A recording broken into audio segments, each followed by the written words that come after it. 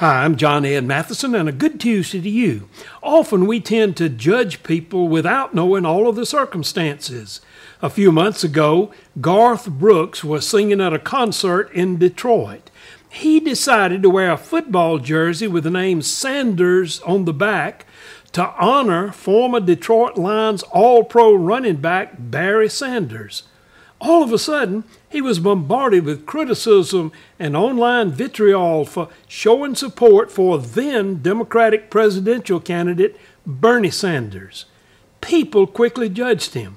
Actually, they didn't judge him as much as they judged themselves for their ignorance. Judging other people tells more about ourselves than the person we're judging.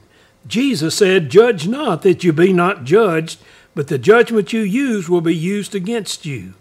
Everybody wins if nobody judges.